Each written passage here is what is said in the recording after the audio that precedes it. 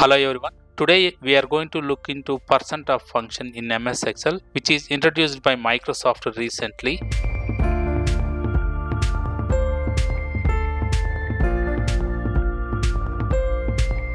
To calculate the sales percentage, in earlier days we were following equals to sales divided by sum of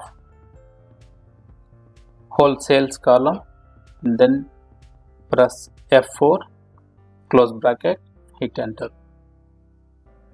This is how we were following in earlier days. So when you sum up all these, it should match to 100% because each value divided by the sum of the sales column.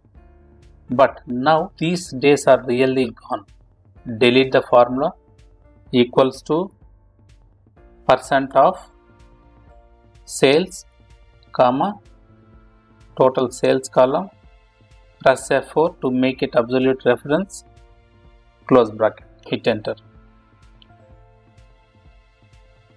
So this is the basic way of applying the %of function in any of the analysis, but we can also combine this %of function within the group by function.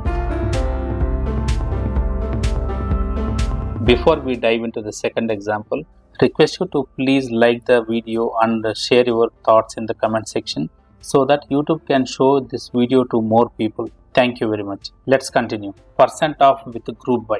First we will check the group by function, then we will implement the %of within the group by. Equals to group by. If anybody wanted to learn about the group by in very much detail, you can check this video. This will give a complete guide about the group by and pivot by functions. Let's come back. Equals to group by. Let's say I want to group by the sales by country, comma, sales column, comma. We can take any one of the function out of all these functions. So I am going to take the sum. Also, you can check this %of function is available within the group by as well.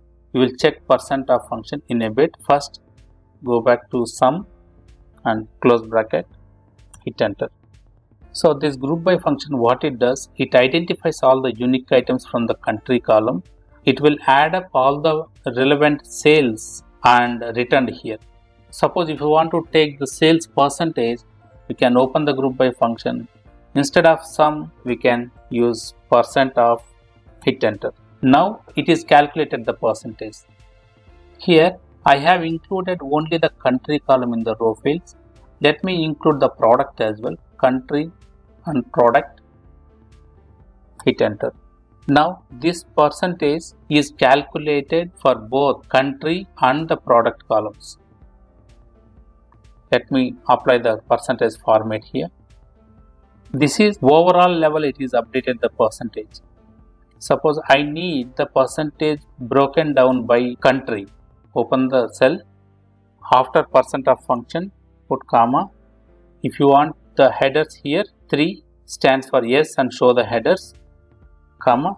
We need to show the subtotals for the country level, right? So take 2 here, which stands for grand total and subtotals, and hit enter. I have not included the headers in the range selected, so let me include the headers as well and hit enter. You can see the headers are updated now. Let me change the percentage. You can see Canada %, 41.24%, which is sum of these three. You can check 41.24, and if you check the France, these two values summed up to 16.64. and Germany, these three values summed up 26.31%.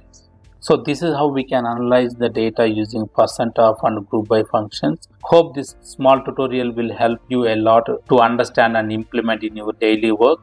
Thank you for watching this video. I request you to please like the video and leave your thoughts in the comment section. Please don't forget to subscribe if you are not done yet. Thank you very much. See you in the next video.